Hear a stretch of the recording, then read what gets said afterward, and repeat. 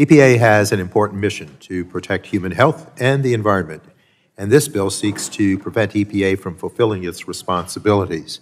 It does not seem to matter that the proposed rule from EPA will save lives, or that it is expected to result in up to an estimated $1.6 trillion, that's trillion with a T, in benefits.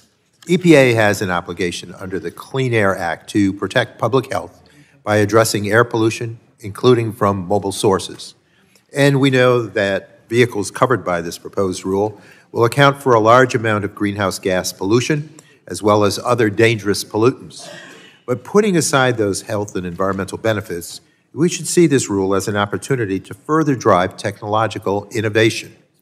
Over the last several years, or over the coming several years, the vehicle model years covered by EPA's proposed rule, we expect the cost of EVs to come down significantly, the performance and range of EVs to improve, and consumer demand for EVs to continue to grow.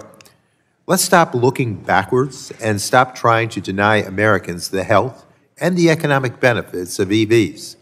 And that includes significant job benefits. Because if we do this right, these vehicles will be built here with U.S.-made components and U.S.-made batteries. That is the vision imagined by the Infrastructure Investment and Jobs Act and by the Inflation Reduction Act. And by all public reports, that is exactly what is beginning to happen with a litany of private sector commitments and investments to build new manufacturing facilities all across our country. Rather than prejudge the outcome of a not yet finalized EPA rulemaking process, we should be working together to help overcome any barriers, real or just perceived, that may slow down EV adoption.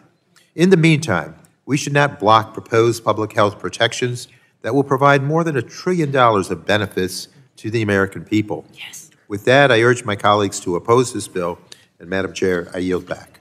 Gentleman yields back. I'd like to recognize myself to strike the last word and speak in support of H.R. 4468, the CARS Act. At the Detroit Auto Show, President Biden said he believes the U.S. can own the future of the automobile market. Unfortunately, by using the EPA to institute government mandates and restrictions, he's handing the keys of America's auto future to China. We are offering a different approach with the CARS Act, one that encourages free enterprise and innovation. Hello, friends. There is a big update that you should know about. More and more payments could be on the way to many Americans. Over $1 billion may begin to go out to eligible households as soon as this winter. This relief could be worth as much as $1,000. My dear friends, please make sure that you watch until the end of this video for everything that you need to know. Also, to say thank you for being part of this community. Every Friday, I will be announcing several winners for the Walmart gift card giveaway. If you would like to enter these weekly giveaway, friends, please click and like several of my videos and then comment below the keyword of each video that you watch. The more videos that you comment on, my friends, the greater your chances of winning the giveaways. Virginia Governor Glenn Youngkin said this week that taxpayers in the state will be receiving some of their own money back in the form of tax cuts. During a General Assembly Budget Committee in Richmond, Youngkin said that Virginia has a massive surplus and that taxpayers should get money back. The Virginia governor added that he is agreeing to a one-time $1 billion tax rebate, with plans to take up permanent tax relief in next year's state spending plan. The centerpiece of the deal is one-time payments of $200 for individual taxpayers and then $400 for couples that the Senate pushed as an alternative to proposed tax cut in the corporate and top individual tax rates. But some top Democrats believe that Virginia should use the surplus for a rainy day. If budget negotiators reach an agreement, the governor will call a special session of the General Assembly so the House of Delegates and Senate can vote on it. Budget leaders were hopeful of announcing an agreement this week. Governor Youngkin is expected to propose the next Virginia two-year spending plan in just 4 months.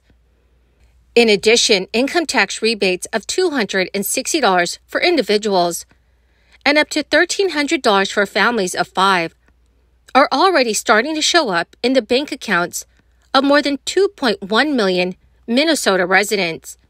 The rebates, which are adding up to $1 billion, are part of legislation that was signed by Governor Tim Walz in May. It is to return a portion of the projected $17.6 billion budget surplus to some Minnesota taxpayers. According to state officials there, the first 200,000 or so payments landed in bank accounts last night into early Tuesday morning.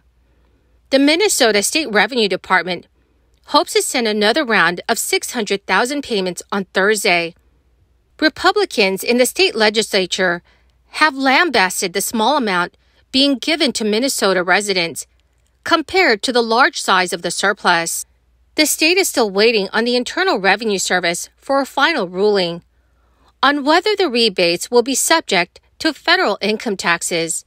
The Biden administration formally launched a new income-driven repayment plan this week, as student loan payments are set to resume later this summer.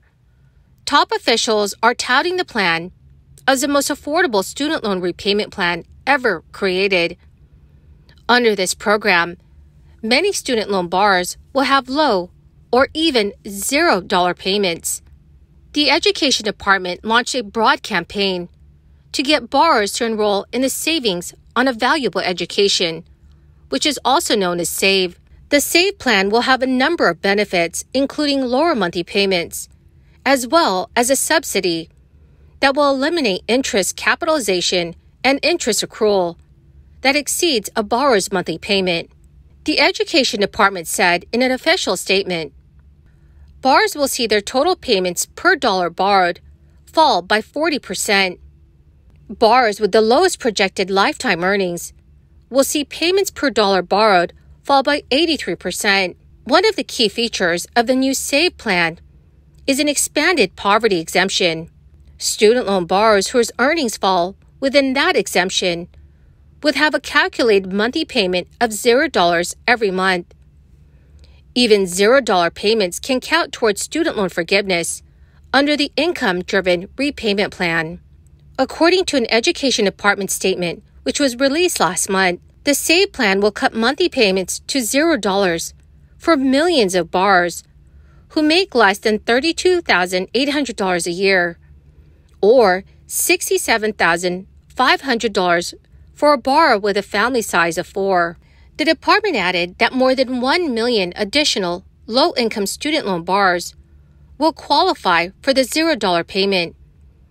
After several weeks of beta testing, the application for the new SAVE plan is now available, and borrowers can start enrolling this week.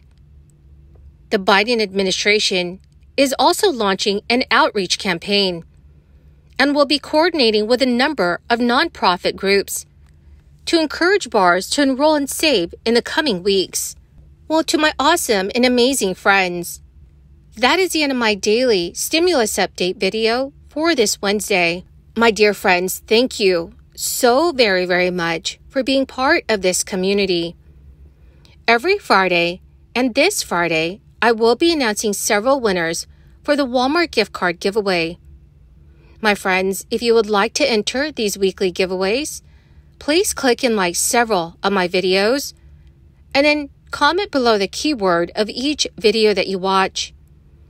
The more videos that you comment on, friends, the greater your chances of winning the giveaways. Thank you and have a wonderful and very blessed week.